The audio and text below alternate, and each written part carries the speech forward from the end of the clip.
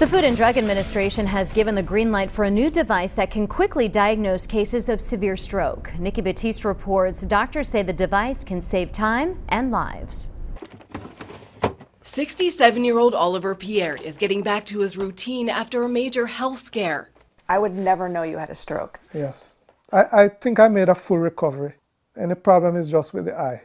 8 months ago, he was at work when suddenly he couldn't move the left side of his body. He was rushed to the emergency room where doctors used this portable wireless visor to determine he suffered a severe stroke. The Cerebrotech visor transmits low-power radio waves through the brain looking for changes in blood flow. It takes just 30 seconds to analyze the fluids. The big thing about a stroke is there's asymmetry when one of the arteries feeding one side of the brain is blocked compared to the other side, so we can detect that with this visor.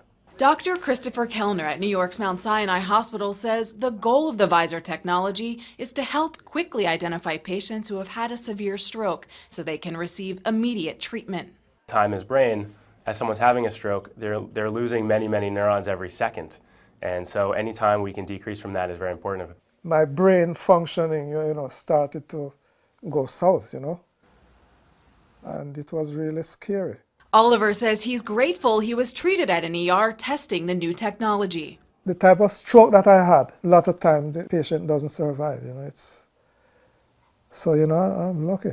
He says the only lingering side effect is some vision loss in his left eye.